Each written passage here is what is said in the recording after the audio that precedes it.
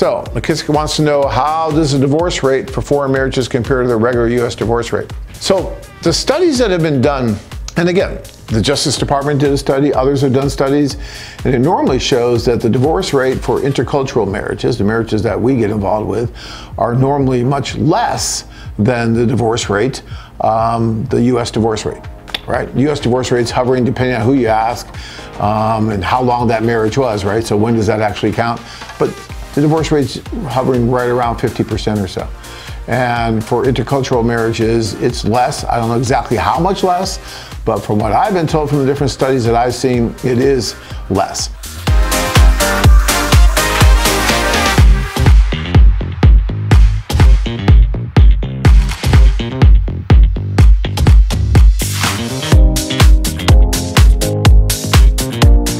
I know many couples that have been married for many, many years that have met through us. I know this is just anecdotal, right? That's just me.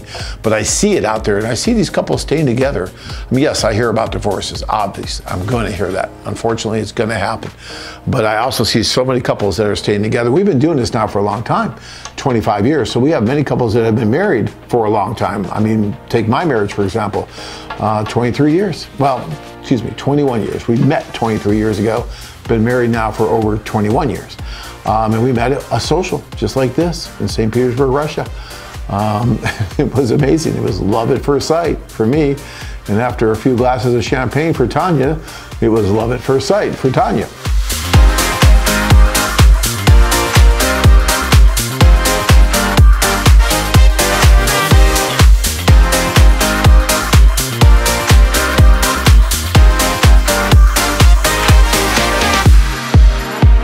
I just think that the divorce rate is less because I think the men and the women are putting a lot more effort into this. I mean, look at what you guys are doing right now. You're on this webcast, watching this, listening to me, trying to get more information.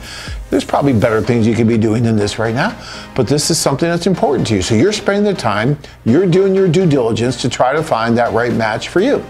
And I think that's great.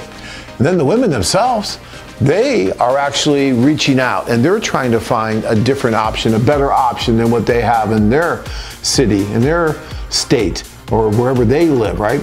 And so they're trying to find a better option for you.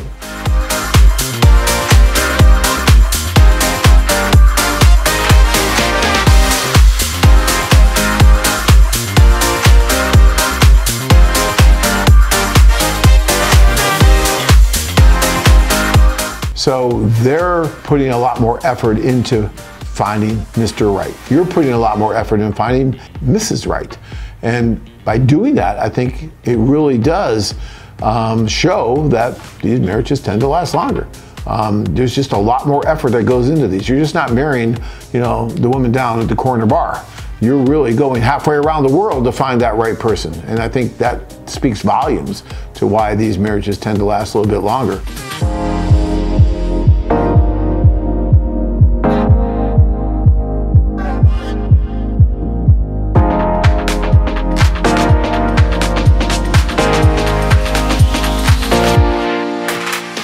Would you say dating foreign women is easier or more difficult than doing the same thing with American ladies? That is an amazing question, Fred. I like that.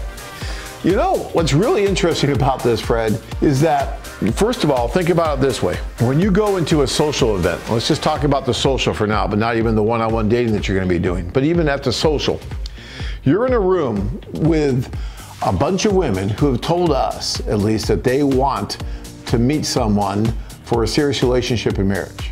And the men have told us, at least, that they want to meet someone for a serious relationship and marriage. So when you put a population of men and women together like that, and you stir the pot, amazing things happen.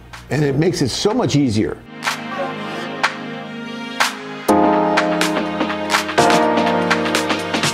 Check out our website at... If you enjoyed this video, be sure to give us a thumbs up and subscribe to our channel. Then click on the notice bell to get notified every time we add something new.